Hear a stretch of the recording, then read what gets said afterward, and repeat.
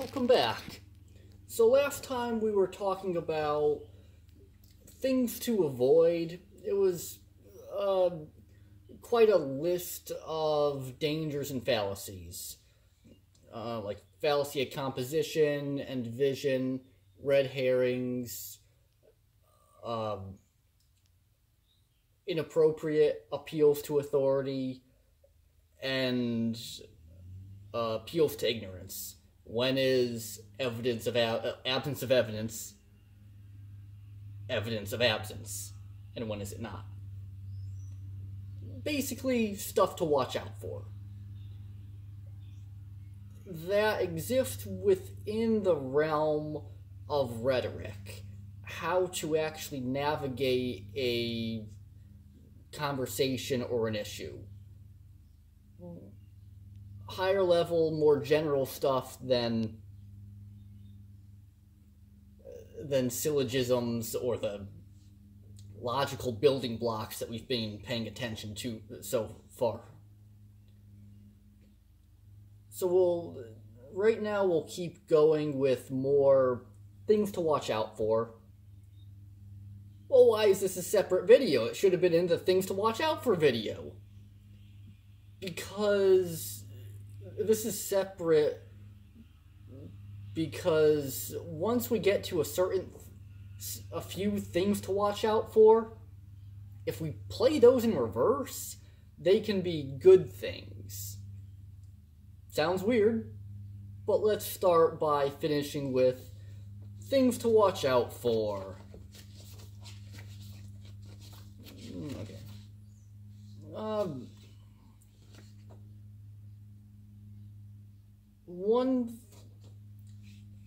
Another bad habit, or usually bad habit, that people tend to apply when they're in a conflict or an argument is the rhetoric of the slippery slope.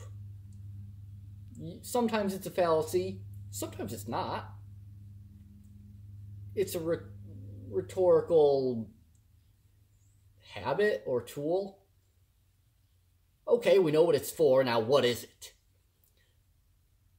So, it's really an reductio ad absurdum demonstration. Where, okay, just in case we haven't gone over what a reductio is, we talk about it a lot in the book, but I don't remember speaking about it. It's a negative proof by taking something to an extreme. So someone says there's some relationship, things work some way, and you think they're wrong. And you try to prove it by saying, okay, well, do this, and then that's the next step. Then that's the next step. Then that's the next step. And we keep going, and eventually we get to some crazy or obviously horrible outcome. If it gets us to a wrong answer or something we don't want, then the process that led us there, or the facts that we started from, at least one of those can't be right. A reductio is where you show a crazy conclusion, or obviously crazy. Everyone agrees it's crazy.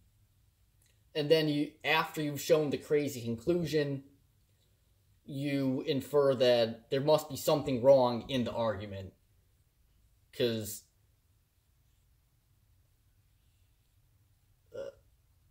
arguments that are based on true facts and proceed with valid syllogisms shouldn't lead to crazy outcomes.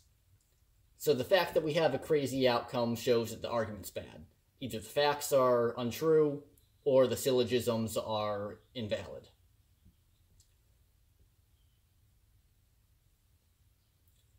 The slippery slope fallacy is when you sort of strawman. It's a strawman reductio. Let's write that.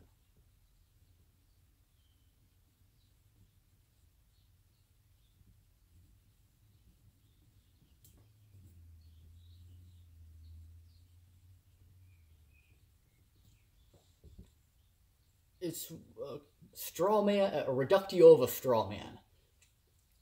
It's where you say, okay, if we do one thing, then another thing is going to happen, then yet another and another, and eventually one of those eventually is going to be bad. And since the last one's bad, we shouldn't even start on the first one. Like, someone might say, like, this is a big debate in America about 10 years ago with Obamacare.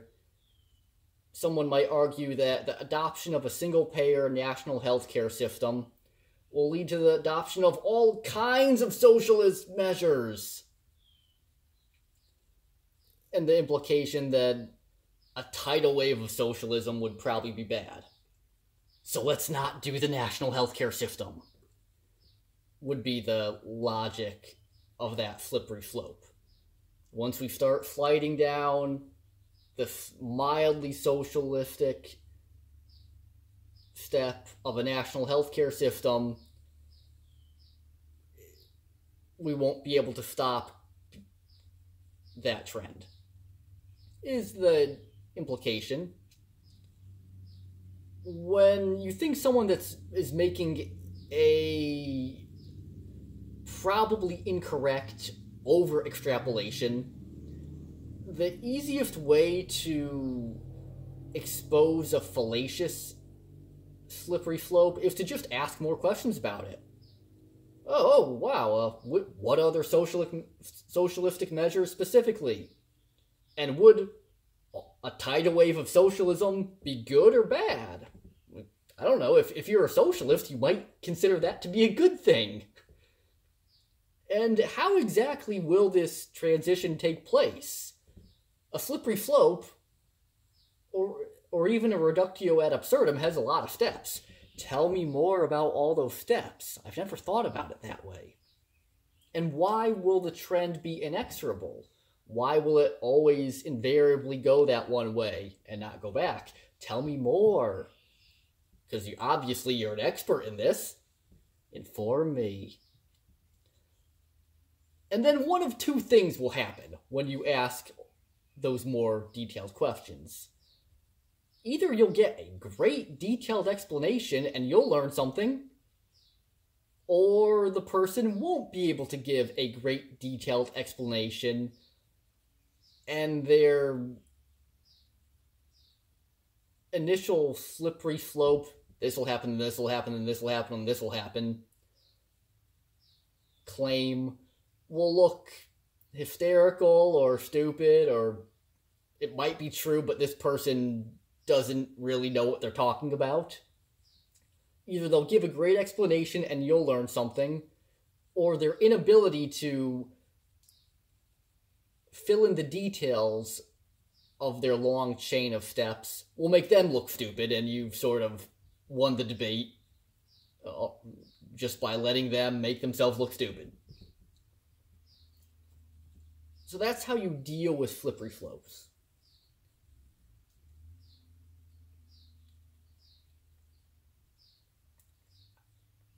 We initially introduced slippery slopes as a fallacy.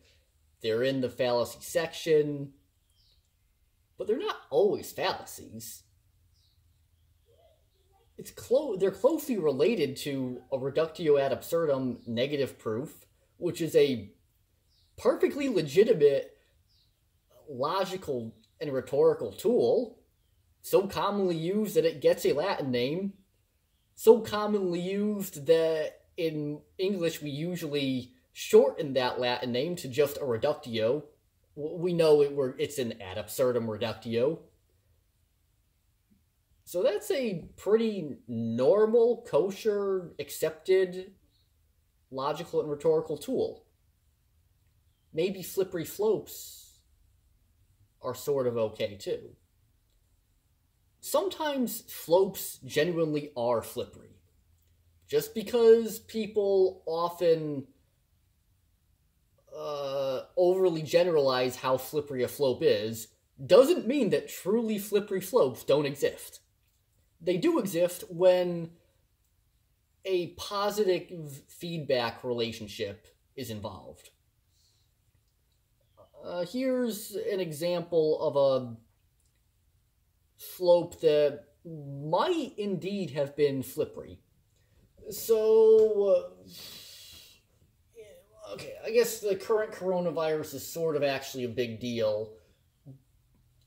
But in 2008, the U.S. financial government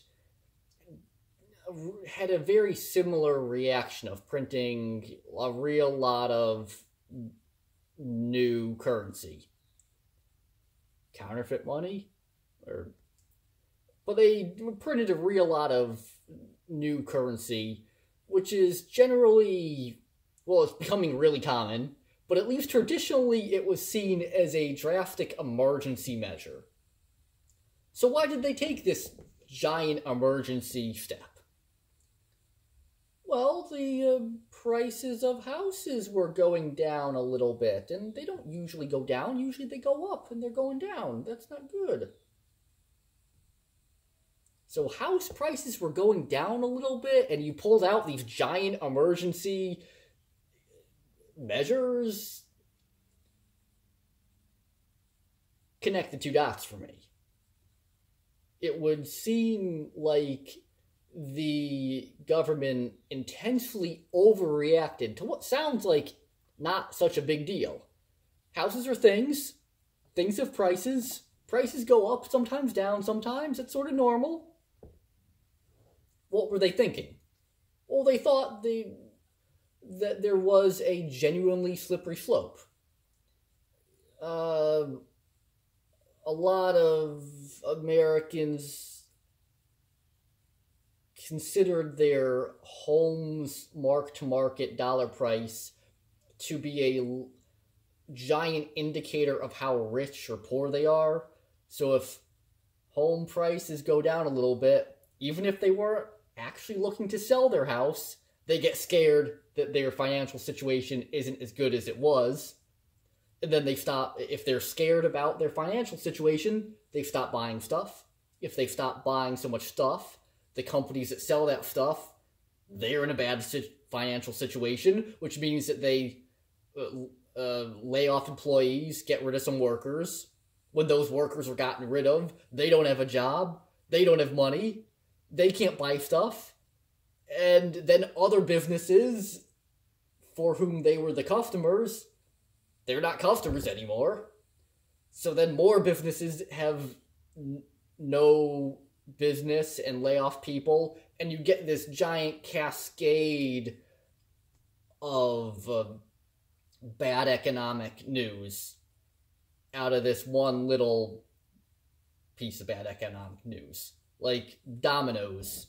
One hits one, the next one goes over, and soon, even though your poke that hit the first domino was tiny, you can get this giant cascade of dominoes falling over all over. A chain reaction or a positive feedback is what that was. Whether that was only true in economists' imagination or whether that was actually going to happen in real life, it's debatable, and honestly, this isn't an economics course. Maybe we can do an economics course some other time, but that would be a later semester. For now, suffice it to say that they thought there was a impending chain reaction or positive feedback loop. And so they took actions based on a slippery slope story. And unless they were factually wrong about something, their actions basically made sense. Drastic as they were, in that situation, the slippery slope was not a fallacy.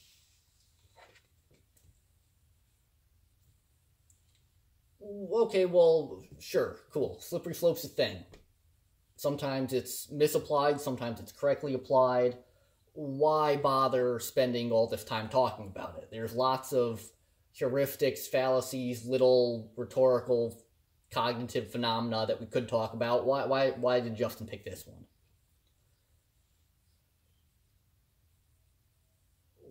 I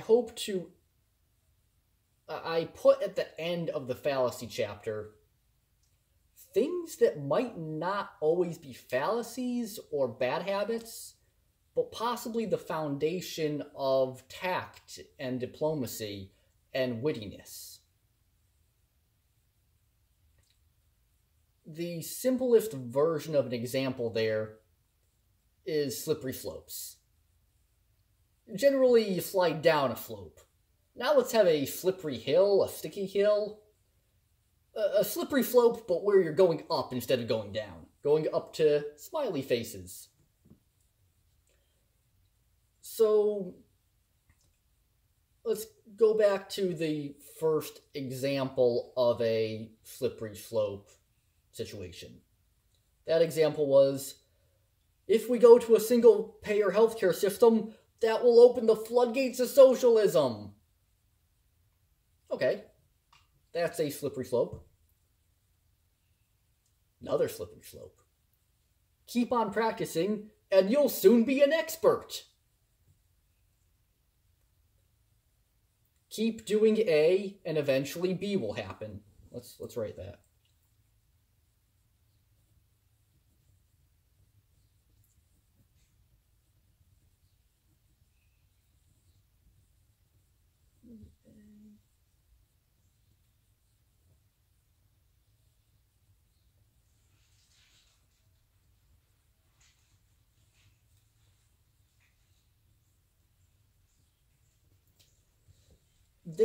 Both of those sentences were of the abstract form, keep doing A and eventually B will happen.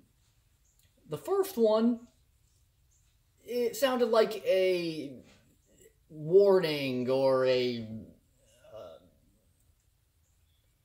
or it sounded like the speaker wasn't happy about it. Keep doing this bad habit and a disaster will eventually happen.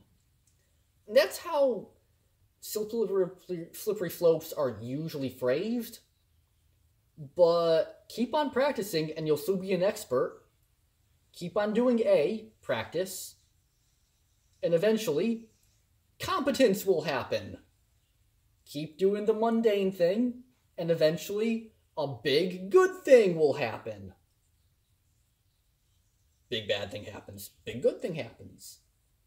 So depending on the content of the slippery slope statement, it could be fear-mongering, or it could be encouraging and stimulating perseverance. Now, stimulating perseverance and encouraging someone is generally a good thing. Not always, but usually it's good. And that sounds very different than what we've been talking about so far in this section. Usually it's trickery and bad things. But here, with the slippery slope, sticky hill, we had the same logical form. Keep doing A and eventually B will happen. And we made up an example where it's basically an encouraging compliment. The point is that that's illustrated by that is that rhetoric is just a tool. Tools can be used for lots of things, like a knife. It can be used for everything from killing to cooking. There's not really moral value on the knife itself. Are you a tool of mass murder or a tool of making cake? It's just a tool. It's not gonna... It doesn't... It can be either. It could be both. Rhetoric is the same way. Depends how you use it. It can be used... It's usually talked about in the context of being used towards mean, negative, devious ends. But that's sort of a biased perspective. It's also possible to use it in more positive, eusocial ways. And that shouldn't be forgotten. If we're trying to learn how to be more tactful, diplomatic, witty people, we need to study rhetoric. Just like the politician or the salesman might study rhetoric for purposes of deceiving people, even nice people would still want to study it so they can do a better job of being nice. Talking about rhetoric is usually done in the context of verbal or self-defense. Watch out for when people do these bad things. Make sure they don't trick you. And yeah, that's one use case. It's valid. I'll go with it. But I feel that people are missing something when they have that be the only use case for rhetoric. If you're trying to be complimentary or comedic or even diplomatic, the tools of the deceiver are tools you need in your good person toolbox. We saw both a fear-mongering, don't do this, or a disaster will happen, a scoldy, thready thing. And we also saw a compliment encouraging perseverance. And both of them were in the form of slippery slopes. Beyond slippery slopes, there's two more double-edged scalpels. I'm not going to call them swords. Swords are big and for hacking. This is more like a scalpel for more detailed work. The two other double-edged scalpels are innuendo and loaded questions. Okay, so what are those?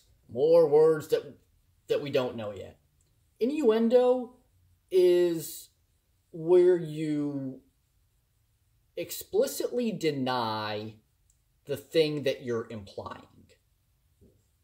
Well, that sounds weird. Could you give me an example? Sure. An example of innuendo. I'm not saying that you're drunk, but I just noticed that you did replace all the bottles in your liquor cabinet. I'm not saying that you're X, but I did notice this thing that would lead a normal person to conclude that you're an X. Although not me, I didn't say it. In fact, I said, I'm not saying it. But I did bring it up, throw the idea out there, and produce some evidence that one might use as premises to reach that conclusion. Oh, I'm not going towards that conclusion. But I made it very easy for anyone else who's listening to go to that conclusion. Usually innuendo conclusions are accusatory, negative things, and you avoid stating it directly, you're a drunk, because the person might react negatively to such an accusation or an implication that they're bad in some way. But the more indirect you make it, the less likely they are to get all upset. Okay, so that's innuendo. Now, before we get into how innuendo can be used in a nice way, or can be just be useful, we'll also define a loaded question. A loaded question is usually a yes or no question, a binary answer, options, but where neither a yes or a no makes you look good. Whichever way you answer it, the same conclusion about you in general is reached by slightly different paths, but basically you get to the same path by different methods. So generally the right way to answer a loaded question is to refuse the yes or no either or choice. Clearly state that it's a false dilemma and that you noticed that the question was loaded, and noticed it even before you replied with a yes or no. Catching loaded questions takes some speed and mental agility and real thinking. It doesn't always happen. But okay, in a question where whether you answer yes or no, the same outcome happens. That sounds pretty abstract again. So let's go with a example. So, have you stopped beating your wife? Generally, spousal abuse is a very bad thing. And so someone wouldn't want to incriminate themselves sort of admitting to be a spousal abuser, a wife beater. Well, so the question was asked. So, have you stopped beating your wife? And it sounds like the questioner wants a yes or a no answer. If we answer no. Oh, so you still beat her? You have not stopped doing the bad thing? Okay, so no is apparently the wrong answer. We'll try yes. Yes, I've stopped. Well, if you have stopped, then you're implicitly admitting that you used to do the bad thing, that you used to hit your wife. Well, chances are the person doesn't want to admit to having done the bad thing in the past either. So no implies that you still do the bad thing. Yes implies that maybe you stopped, but you're still a pretty bad person who used to do the bad thing. Either way, yes or no, the general conclusion would be reached that you're a horrible person. The good way to answer that loaded question would be not yes or not no, but, well, actually, I have never beaten my wife. And you can't stop doing something that you've never started. And the useful answer would be a nonlinear, the useful answer is a rejection of the false dilemma.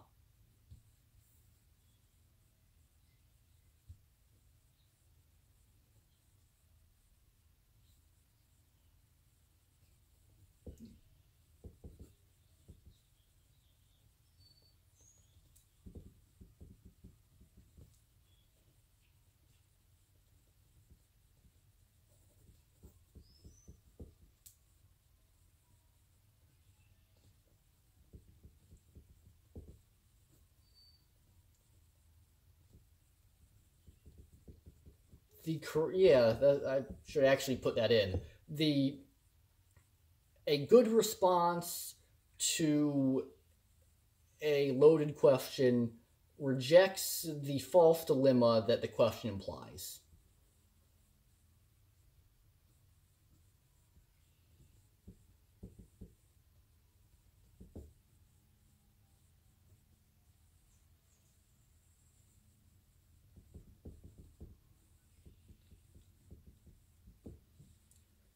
Of course, doing that in real time before you blurt out a yes or a no is not always easy.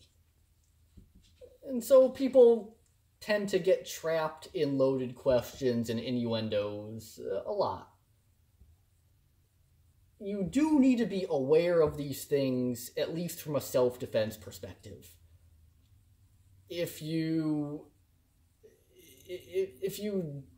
don't have the critical thinking muscles and epistemic outlook to catch loaded questions, and you always answer loaded questions with like some yes or some no, you'll be a hilarious blunderer, and it'll be so much fun to make you make a fool of yourself answering loaded questions.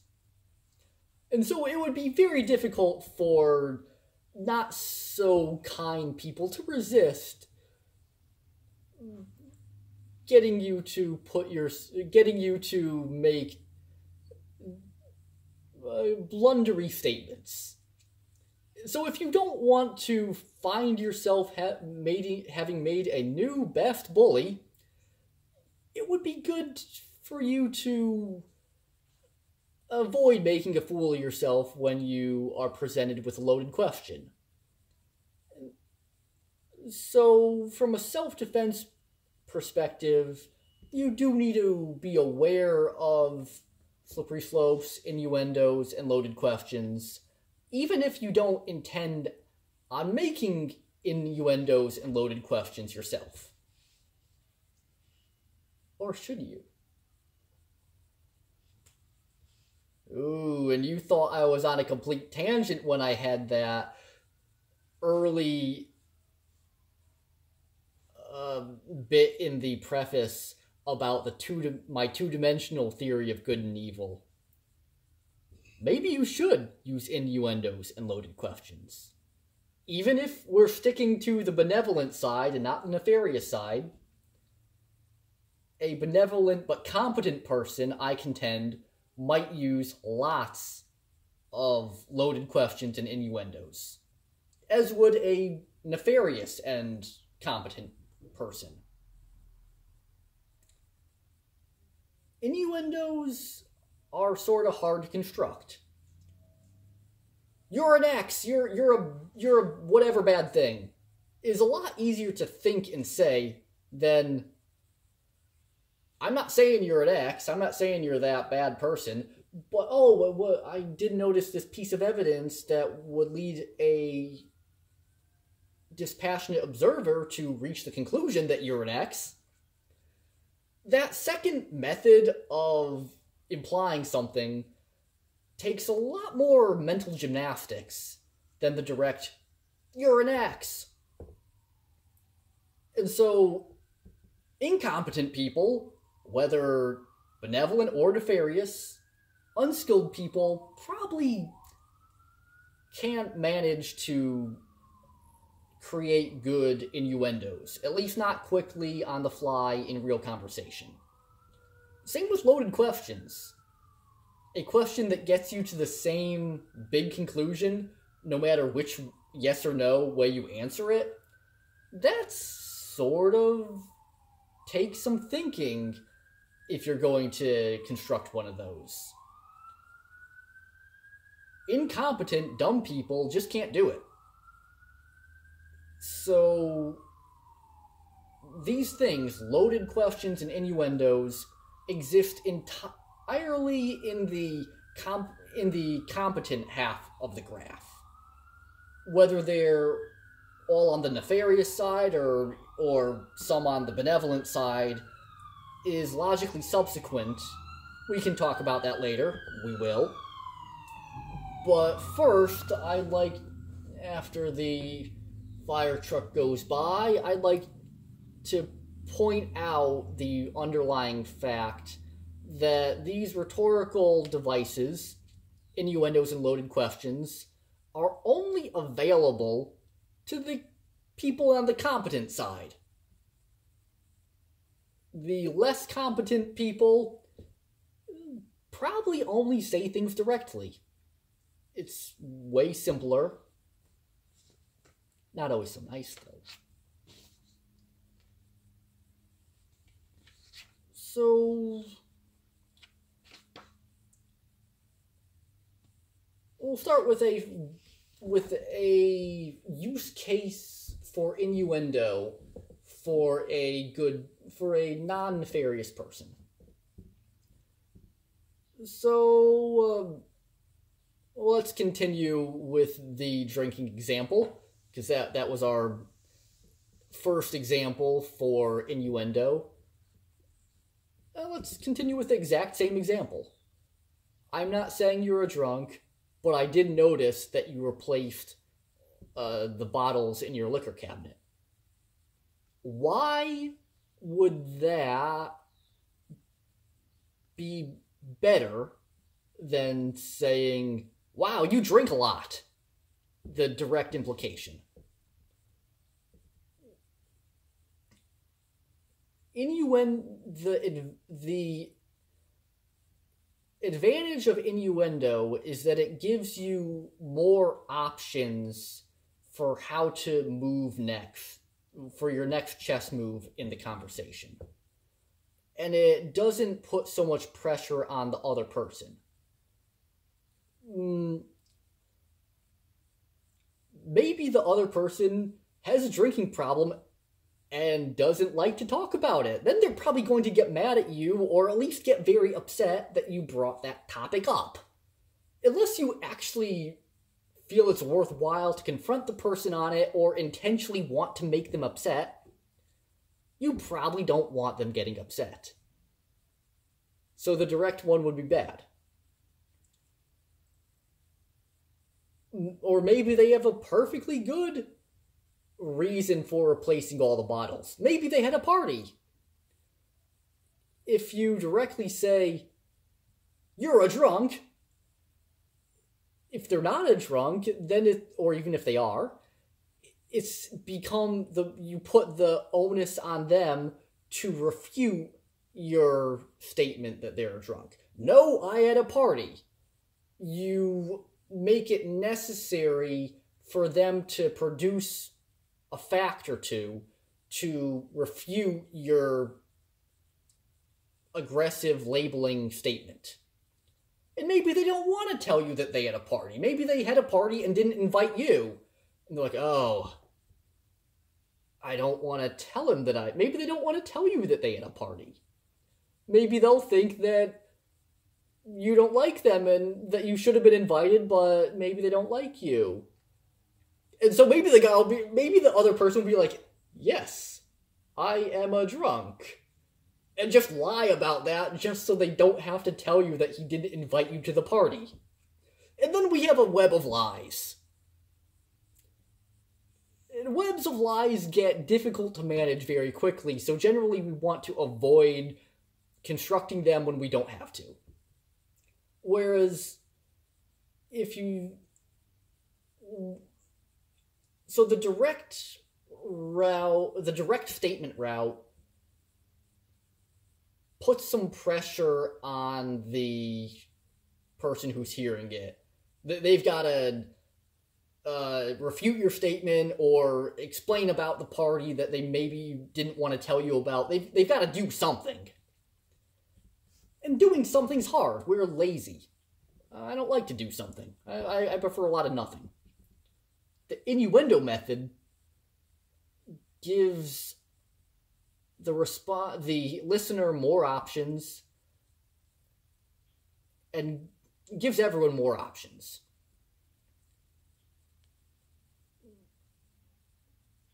Let's say you said it the innuendo way and the person reacts defensively. They look like they're getting upset.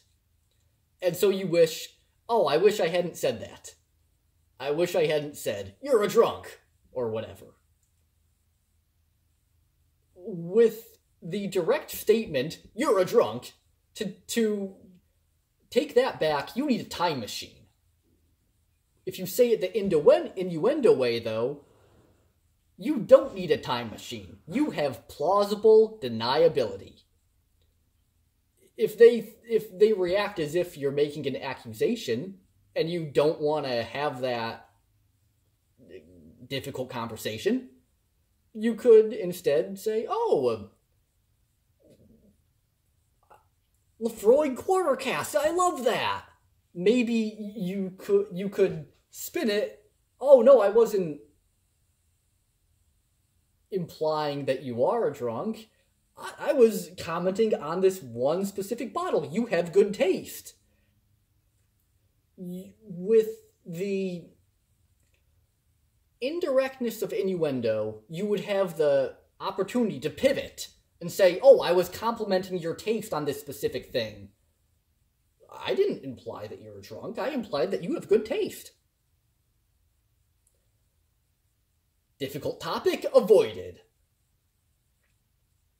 The innuendo way is worth the extra complexity because it gives you more options. You can pivot And if a conversation one way looks like it's going bad, you can pivot to a different direction. Options are safety.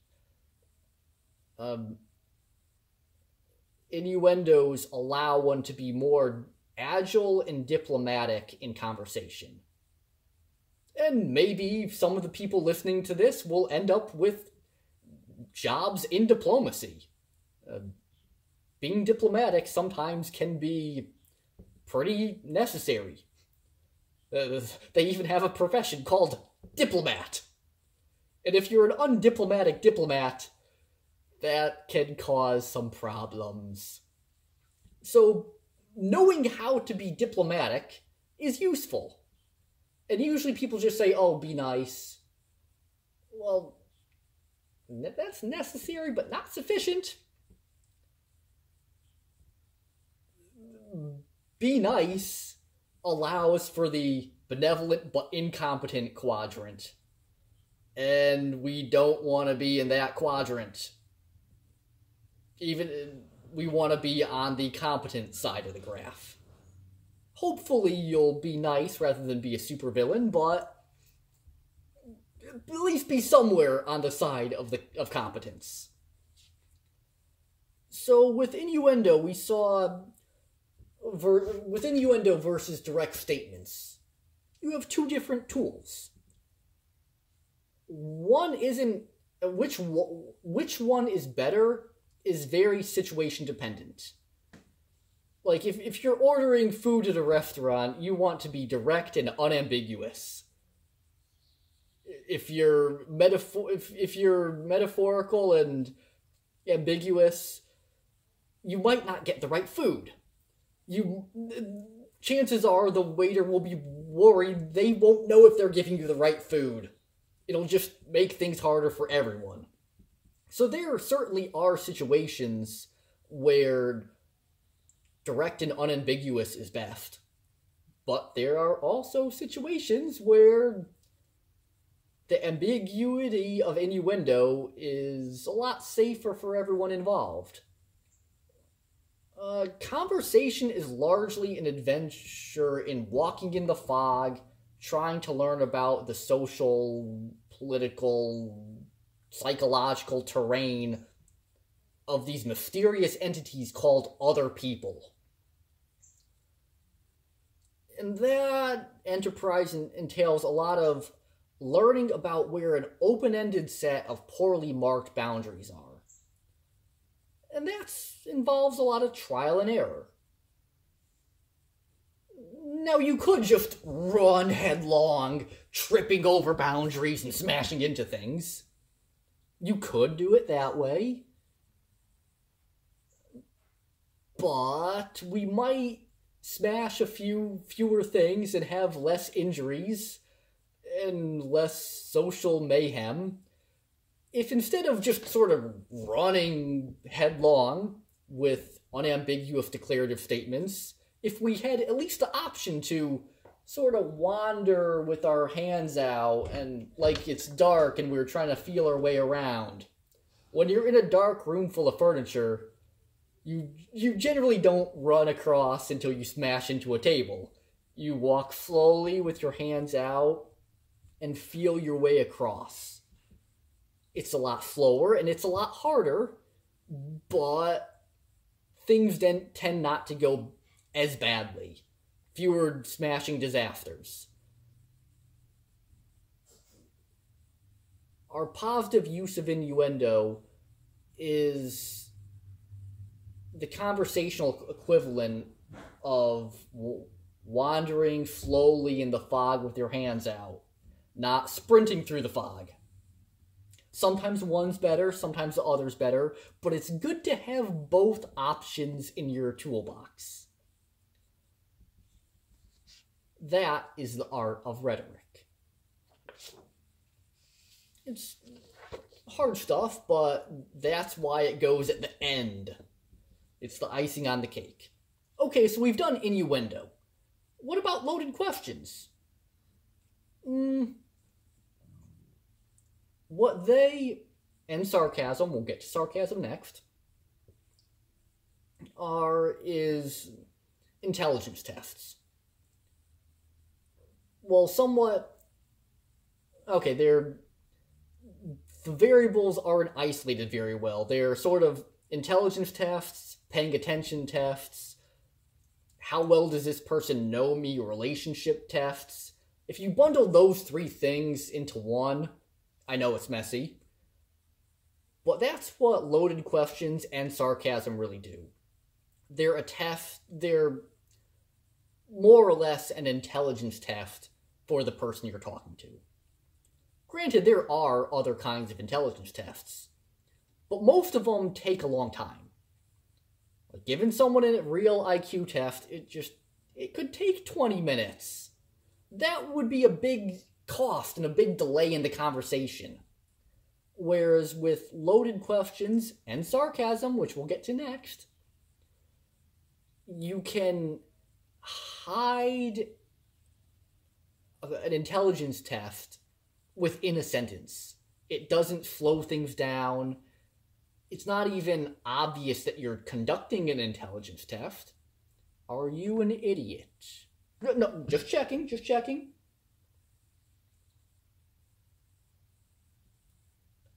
Loaded questions and sarcasm allow us to do that very subtly and efficiently.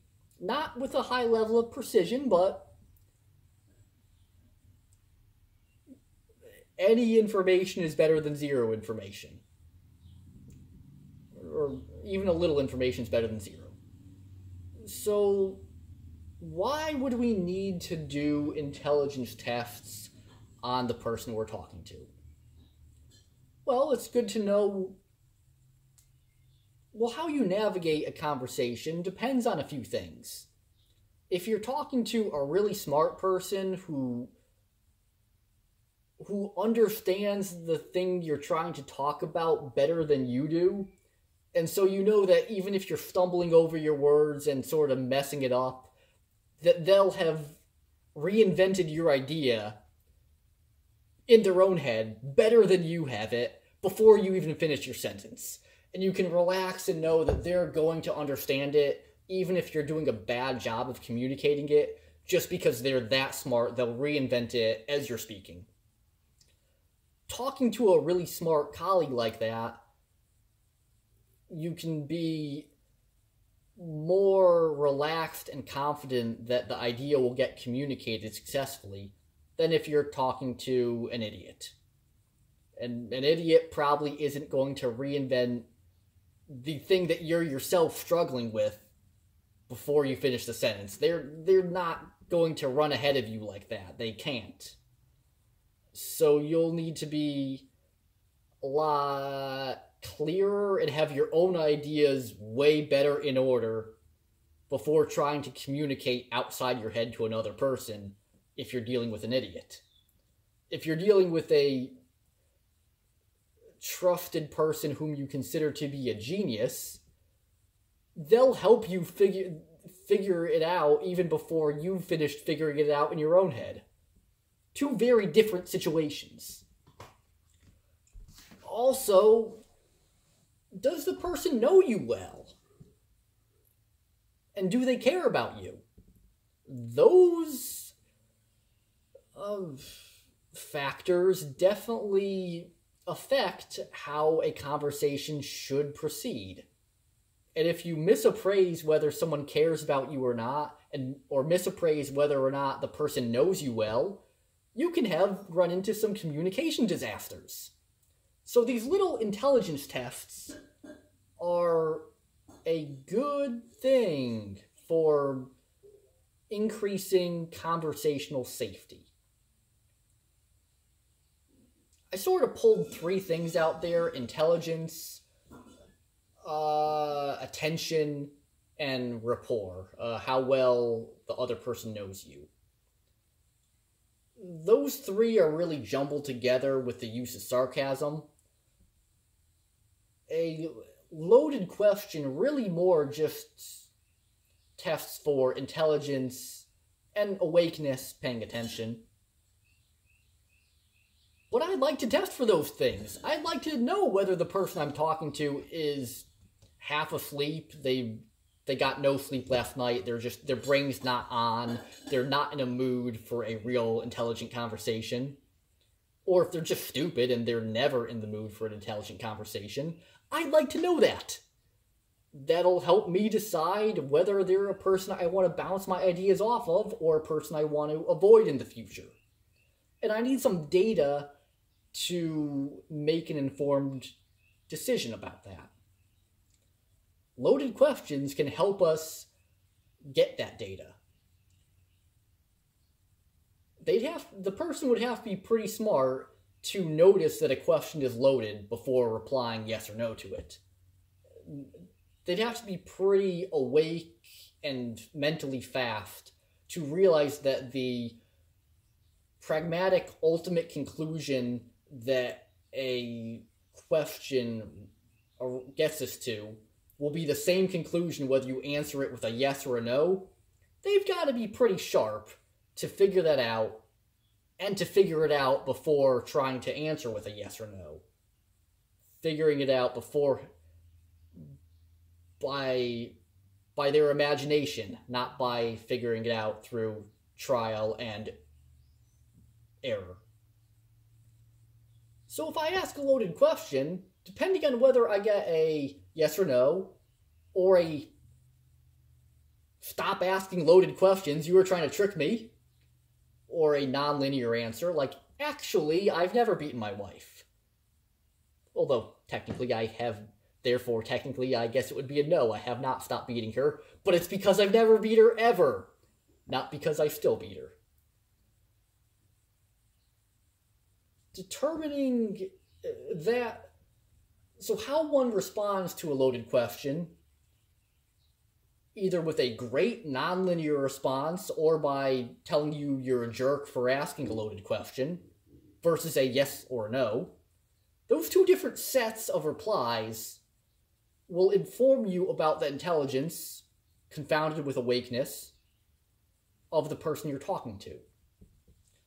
A loaded question can help you form an opinion of either the general intellect or the transient state of awakeness and paying attention of your conversational partner. So I might very well start off a conversation with a loaded question. Hey, how's the project going? Have you finished reinventing the wheel yet? It's a little bit of an idiom, but the wheel is a very important invention that was invented a long time ago. It's important, but we already have wheels. So if you're doing the work to reinvent something we already have, you're wasting a lot of time and effort. You're trying to be smart, but in a very stupid way. So reinventing the wheel is bad. Just in case you weren't familiar with that sort of idiom. So, now that we know what reinventing the wheel means, I start off my hello. I start the conversation by, hey, how's the project going? Have you finished reinventing the wheel yet? It's a loaded question. If I have finished reinventing the wheel, then I reinvented the wheel. I wasted a lot of time and effort. Bad. If I haven't finished reinventing the wheel yet, no, then I am still wasting time and effort. Bad. Loaded question. Both yes and no are bad answers.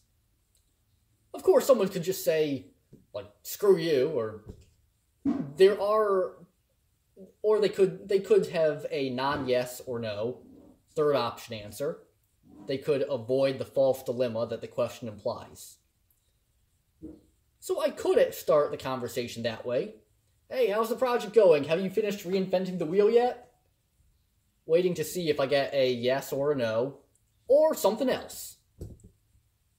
Now, why would I start the conversation off that way? Because I probably will a lot. I do that. Why would that make sense? Well, if I'm saying hi, maybe I either do want to talk to you probably about something deep and substantive and unsolved, and we have a topic to figure out, or I just sort of felt obligated to acknowledge your presence, but I really don't want to talk to you. One of those two. Whether or not I want to talk to you probably depends a lot on the quality of conversation that I think I'm going to get back. If you got no sleep last night and you're just dead tired and you don't want to talk and you can't think right now, then we probably shouldn't really talk right now. Or if you're just a stupid person, we probably shouldn't talk ever. So maybe we shouldn't talk, or maybe we should talk. Or maybe I do want to talk with you because you're a genius and I walk away smarter with problems solved every time I see you. Or at least this time.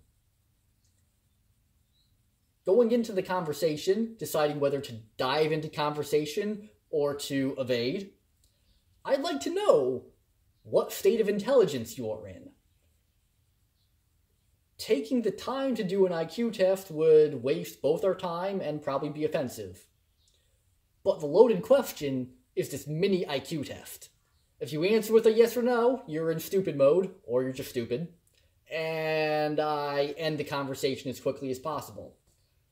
If you answer with something else, not a yes or no, though it was pretty much a yes or no loaded question, oh, you're awake, you're intelligent, maybe I do want to talk to you. And so how I choose to navigate the conversation is informed by the response I get to the type of response I get to the loaded question. The loaded question gives me information about the mental state and mental caliber of the person I'm talking to. Innuendo and loaded questions are very useful. And having information about the mental state and general intelligence of the person I'm talking to, that's useful whether you're nefarious or benevolent. Bad people should do that. Good people should do it too. That's innuendo and loaded questions exist on the competent half of the graph paper, not on the incompetent side. And so, welcome to the competent side.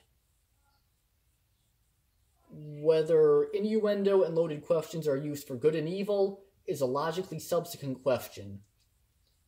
Prior to how we deploy the tools, should I use this knife to kill people or to make cake?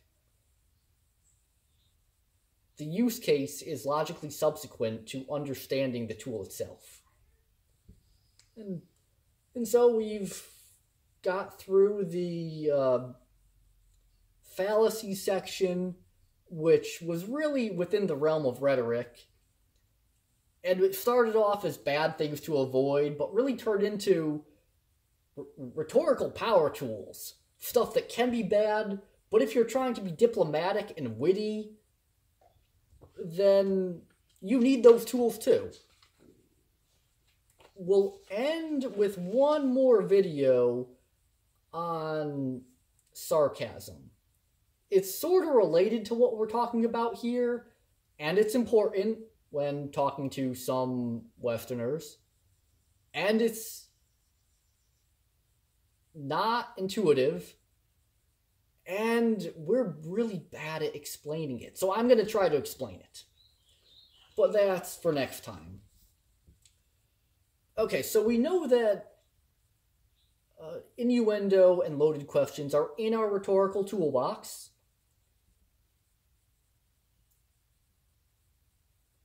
Are they really all that good, though? Well, okay, we've got the negative side, that sometimes you don't want to make a direct condemnation or accusation, and so you go the indirect method of innuendo. But what about on the complementary side? Because we had slippery slopes.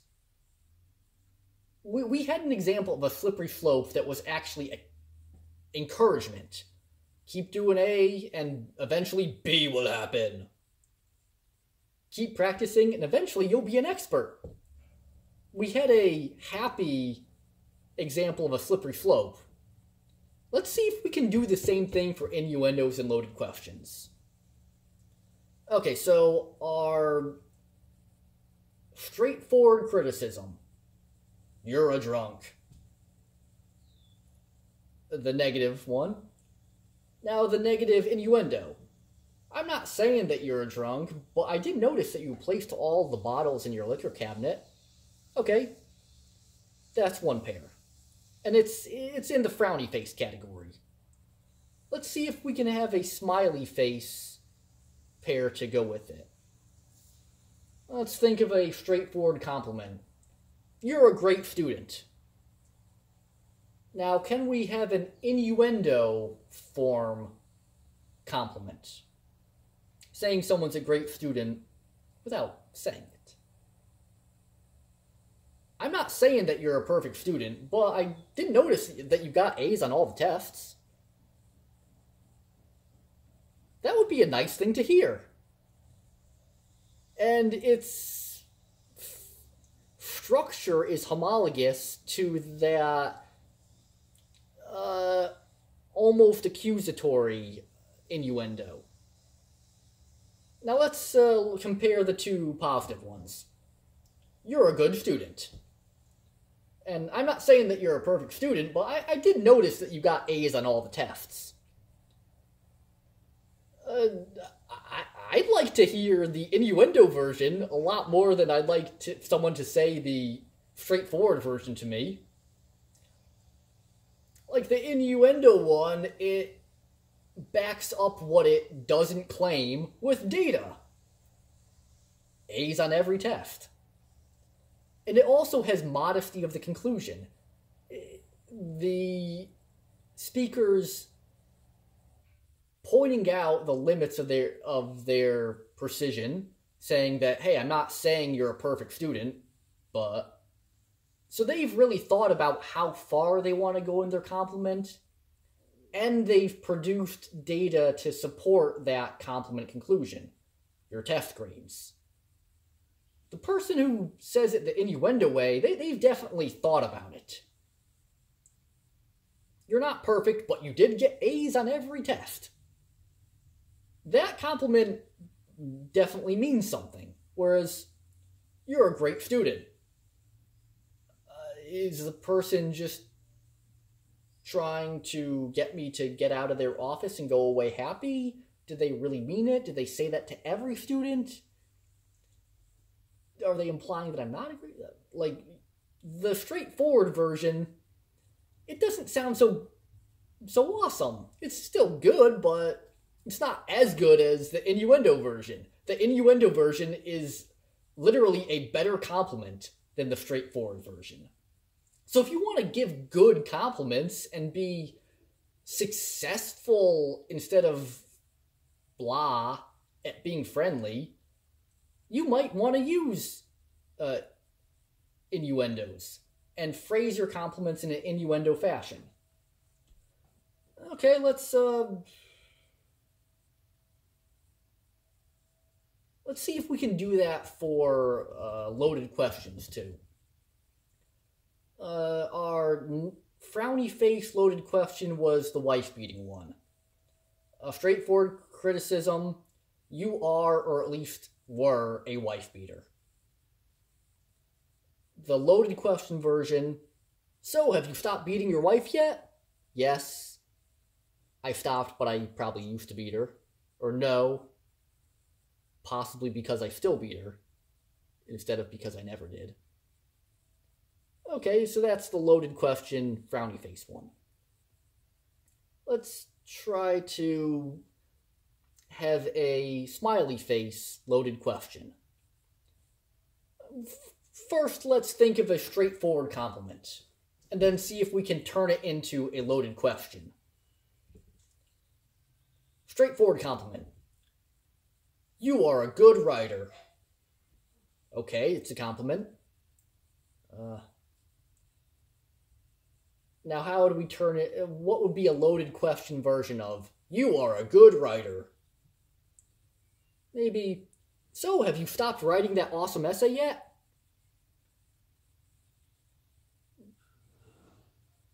Same form as, so have you stopped beating your wife yet? But we just replaced beating your wife with writing that awesome essay. Now let's look at the possible answers. Yes, the awesome essay is finished. That's good. Or, no, my awesomeness never stops. That would also be good. So either way, whether you go with a yes or a no answer, either yes, I finished the essay, hey, I'm good, in a good situation, or no, my awesomeness never stops, I am an excellent person in general. Either way, we get to a very smiley face conclusion.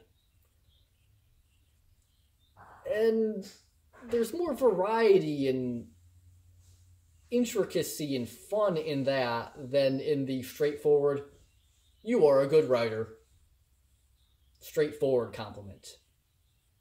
So if you want a good compliments and good encouragement, innuendo, loaded questions, and slippery slopes, keep practicing and you'll be an expert someday, can be useful techniques for giving compliments that are effective in being heartwarming and don't sound like just blah platitudes.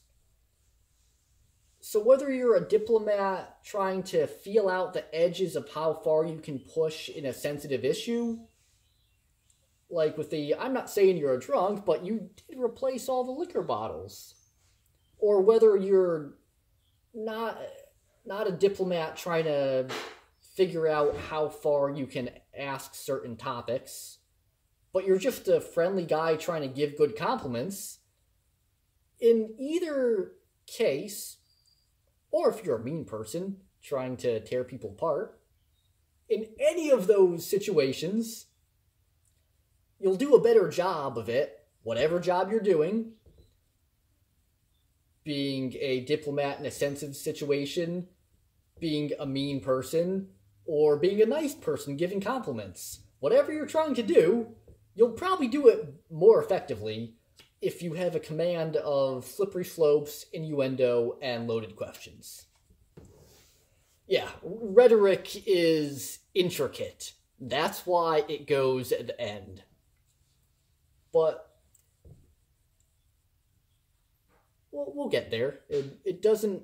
If it was something that you would learn immediately and it sinks in immediately, then it would be obvious. You could just read it in an article one day and get it. It wouldn't be something that, if it was easy, it wouldn't be something that you need a teacher or a whole university for. So if you think it's hard, that probably means you're doing a good job being on the path to understanding. Thinking it's hard might be a good sign. Yeah, even I think rhetoric's hard. It's okay. Well, see you again next time for sarcasm.